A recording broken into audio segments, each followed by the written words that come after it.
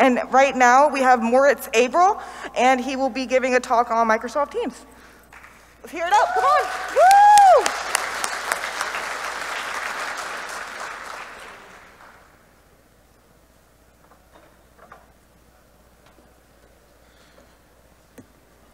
All right. Hi, DEF CON. Hope oh, do we have the presentation on the screen?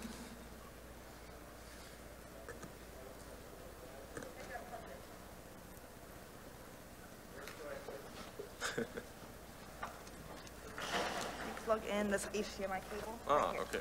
Oh, you got that.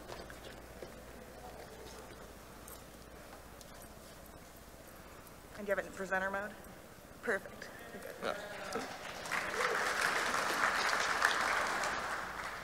All right, so hi DEF CON again. Hope you're all doing well and have a great conference. I want to thank the DEF CON team for their work and making such a fantastic conference each year. I'm so excited for being here today and talking about my research, Phreaking 2.0, abusing Microsoft Teams direct routing. First of all, a few words about myself. My name is Moritz Abrell. I'm a senior IT security consultant and penetration tester for a German company called SYS.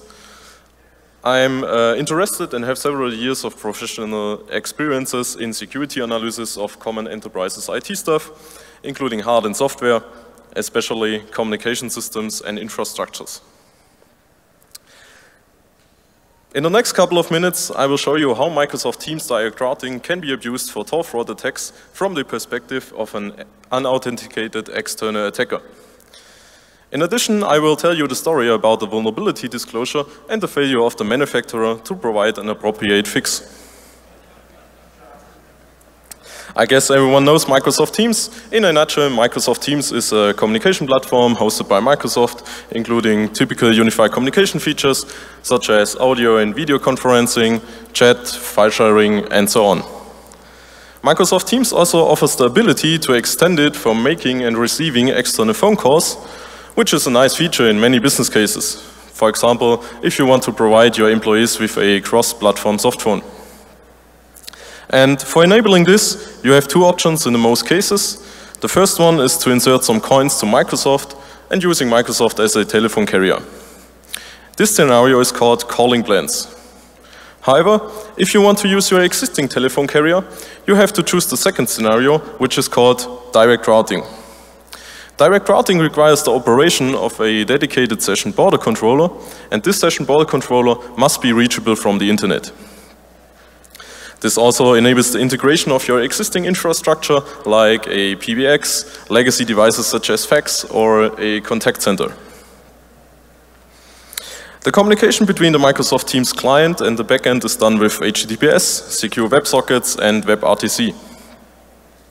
The communication between the Microsoft Teams SIP proxies and the SBC is done with the session initiation protocol, which is also the most commonly used protocol by telephone providers. In this talk, we focus on the communication between the Microsoft Teams SIP proxies and the SBC. So let's take a brief look at what SIP actually is.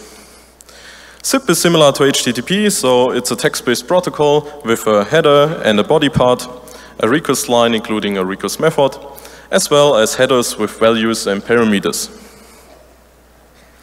All right, so how are we going to start? Well, on the team side, you mainly have to configure the full qualified domain name of the SBC, which must be already registered to your tenant. There are a handful of other configuration options, however, they are not relevant for this talk. So, we are mainly done on the Microsoft Teams side, but as already mentioned, Microsoft Teams direct routing requires a SBC, and this SBC must be tested and certified by Microsoft. And a list of such devices can be seen in the Microsoft documentation. And the very first ones, and in my experiences, the more common session border controllers are devices from audio codes. All right, so let's configure it.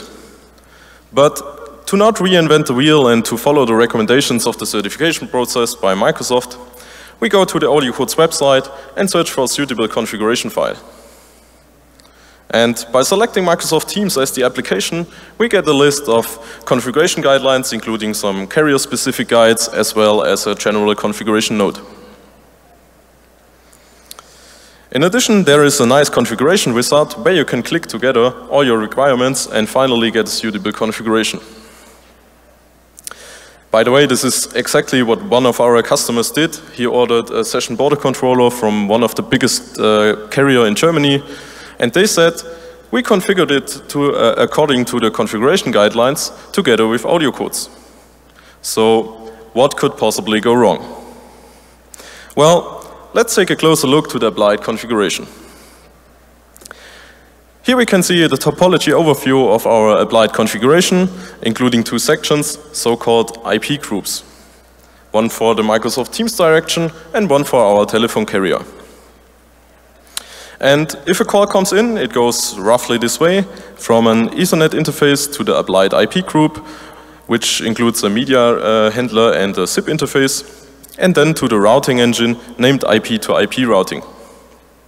Based on the configured rules inside this routing engine, it goes likely the same way out to the destination SIP service.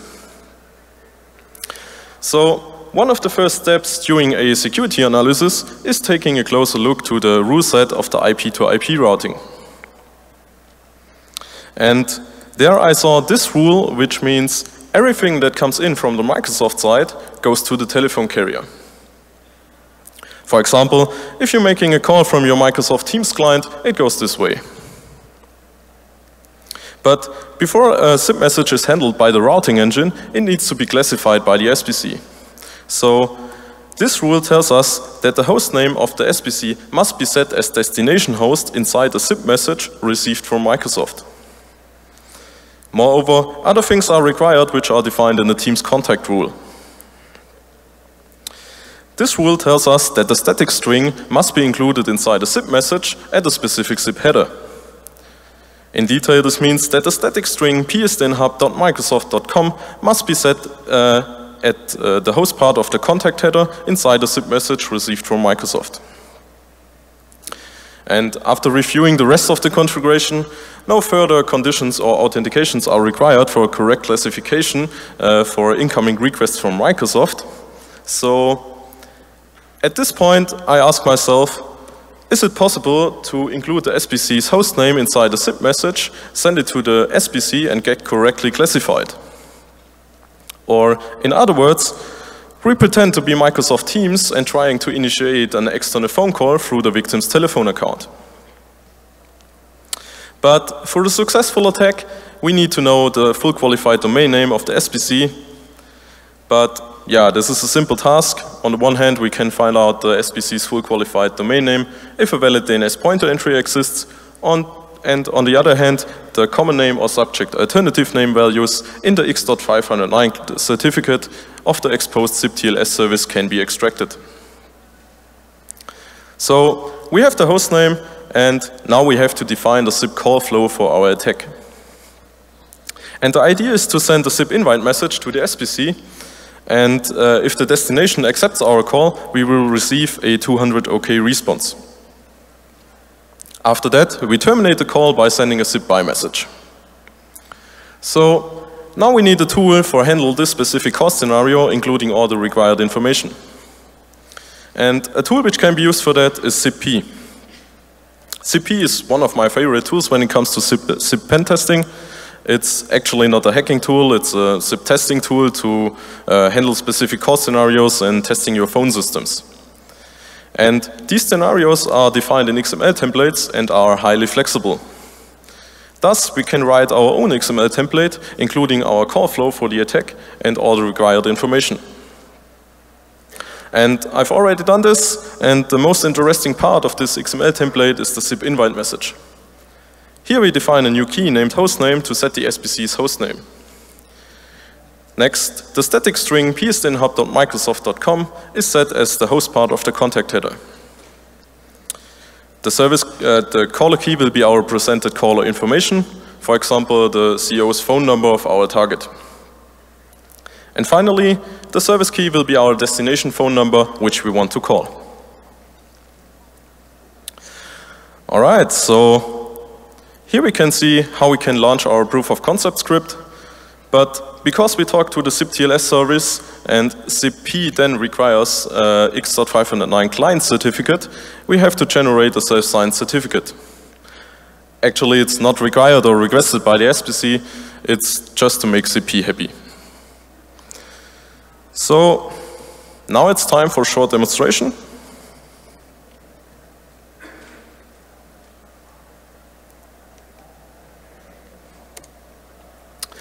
So on the right side we can see our destination phone which we want to call, and mainly on the left side our proof of concept script which is executed. And after about a few moments we successfully initiated an external phone call through the victim's telephone account.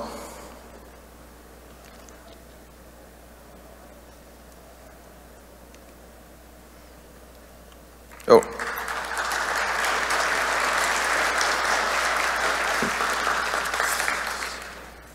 Alright, during the attack I traced the zip traffic on the SBC, so here we can see the zip call flow of during the attack, and as already seen in the demonstration, everything works fine and we were able to act as Microsoft to initiate an external phone call through the victim's telephone account. So now you may ask yourself, what's the impact of this issue? Well, there are two major problems here. First, we are not able to act as the victim to perform CEO fraud or other social engineering attacks. And second, the more worst and common attack is toll fraud. Hereby, the attacker uses this security issue to perform calls through the victim's telephone account with the destination of a premium phone number. And this premium phone number is under the attacker's control, and therefore he gets the money. We had customers who were affected by such kind of attacks, which results in an explosive telephone bill within $10,000s. So, as a next step, I reported the vulnerability to the manufacturer, and after a few days I got a response that the configuration guidelines are patched. But when I checked the differences in the configuration guides, I noticed this. The manufacturer added this source IP filter to allow incoming traffic only from this source IP range. But when I saw this, I was a little bit surprised about the big range and therefore wanted to check if this is indeed exclusively assigned to Microsoft. Long story short, it is not. Here we can see a short abstract of the IP address assignments within this range. And yeah, the smart hacker of you already noticed an interesting assignment. It's AWS, where we can set up an EC2 instance or other cloud services, and maybe using an IP address of this range. So for our luck, AWS has this public exposed JSON file where you can check all IP address assignments in AWS. So you know what comes next. I logged into my AWS account, selecting one of the correct AWS locations, and tried to get such an IP address. And after about 20 tries, I finally got an IP address of the whitelisted IP range.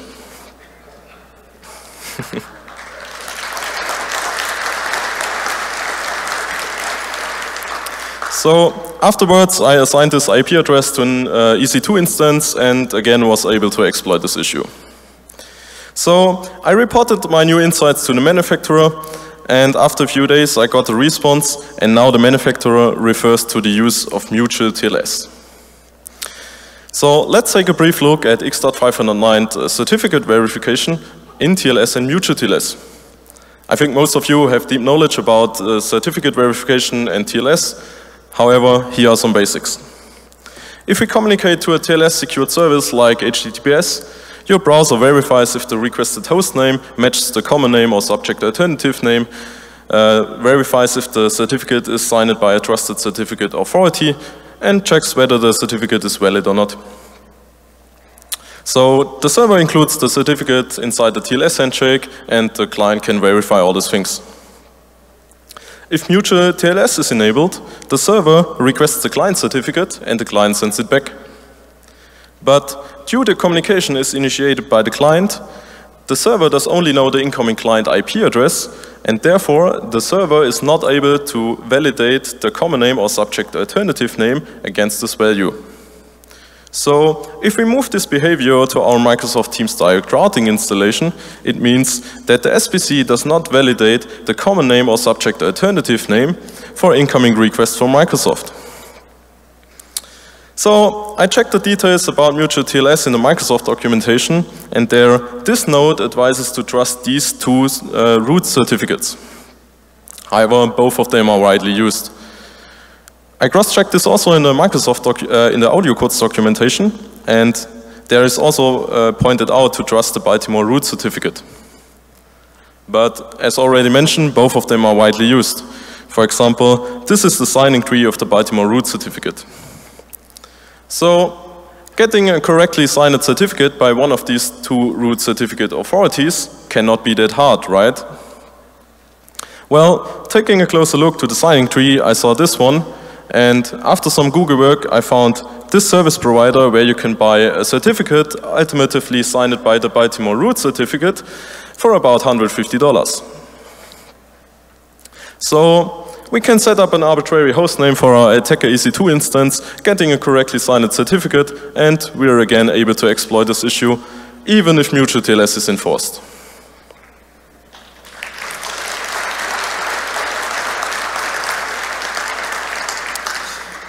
So I reported my new insights to the manufacturer again. And after a few days, I got a response within the following statement. The audio codes configuration guides are focused on interworking and only describe the basic security rules. Nevertheless, further measures and fixes were provided.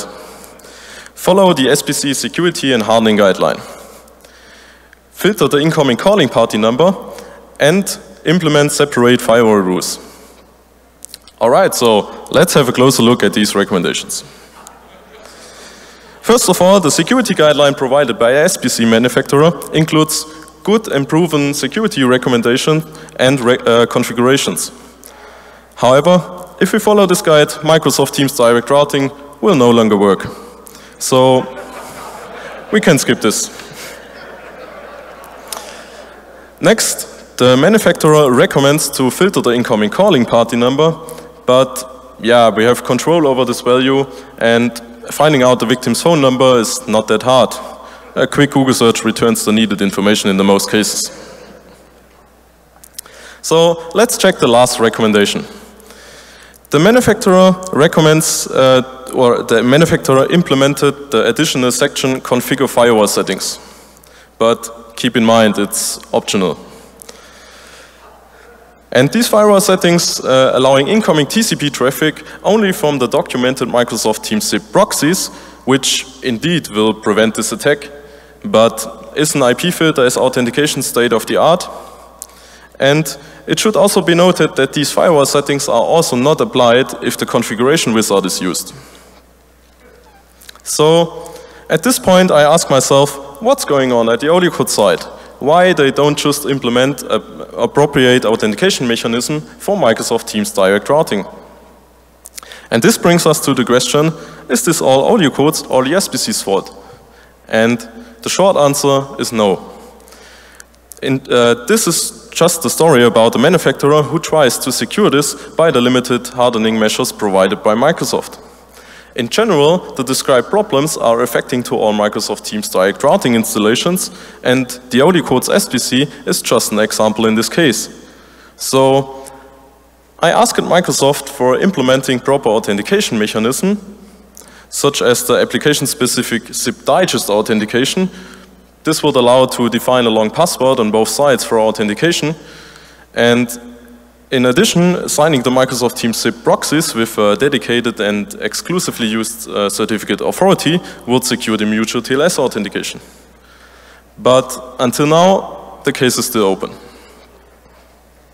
So, to give you a few recommendations to secure your existing Microsoft Teams direct routing installation, you can implement strict IP filters, which is currently the only effective way to prevent this attack. Next, you can configure static subject alternative name filtering, but it should be noted that this is a SBC-specific configuration, and it is also neither recommended nor tested by Microsoft or audio codes, and it's not possible in every use case. So, moreover, limiting the call duration, deny premium phone numbers, and logging and monitoring are recommended in general. So, I come to my final thoughts. Current direct routing installations may be vulnerable to Tor fraud attacks. I also want to remind you to think outside the box and keep your hacker mindset. This talk is the result in the story of a security analysis of a product that is widespread in use for many years. Be not afraid of big names like Microsoft, and even if the manufacturer provides a fix, ask yourself, how effective is this fix? Can I bypass it, or is it exploitable in another way? And finally, freak the planet. Thanks.